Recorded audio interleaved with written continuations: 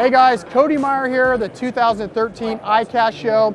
Here in the Jackall booth, one of the hottest booths of the year with TackleWarehouse.com. I'm excited to show you guys this new bait by Jackall. It's called the Jockie 120.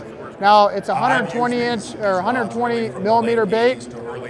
What's cool about this bait, it's a bait all of its own. It's a hybrid jerk bait, topwater, kind of all in one. And what you're gonna do, it sits in the water like this with the water line being here. You're going to want to throw it on, anywhere from a 10 to a 30-pound braid. And when you throw this out, it's going to sit and it's going to crank down and then it's going to swim back up. And what it's trying to mimic is a bait fish fleeing back up to the surface. We got this little cupped part on the bottom of the bait, and that's going to act for, when it's swimming up, it's going to really give it a lot of action.